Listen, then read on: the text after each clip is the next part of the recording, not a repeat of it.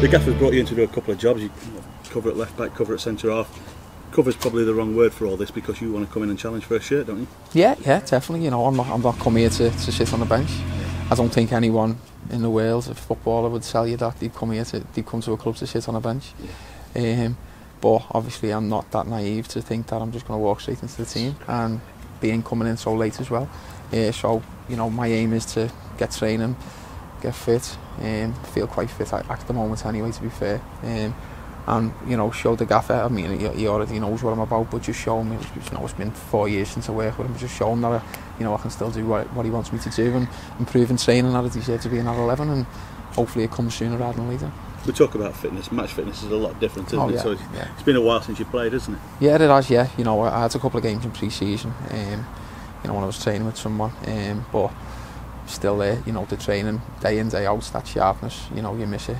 But did a couple of tests with the fitness fella here. Did it last couple of days, and you know, he's happy with me levels of fitness. You know, he's just not that sharpness that just needs to be there. So you know, that only comes from training day in day out, and you know, today's the first day I get a little bit of football work under me, and see how it goes.